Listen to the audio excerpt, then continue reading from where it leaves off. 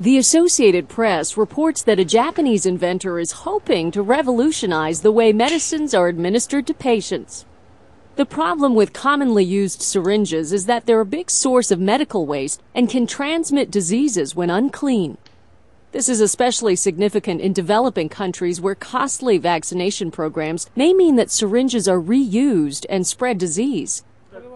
Needle-free syringes use air pressure or gases to deliver drugs, but inventor Yoshio Oyama says they're cumbersome and costly to use. Oyama claims his method is simpler because he's created an ampule or container which is capable of delivering the injection directly without a needle. The ampules are pre-filled with medicine and the tip can be broken off safely and neatly thanks to the design of the plastic used. We all know of medicine-filled ampules. These are usually opened, and then the medicine is extracted with the use of a needle, and then an injection is administered. But what if we could just use the ampule itself to carry out injections? That would be the most convenient way, wouldn't it?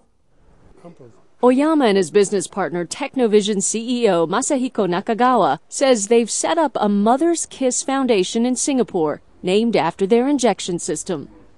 They say if the new injection becomes economically viable, they'll be able to share profits with other groups working on good causes.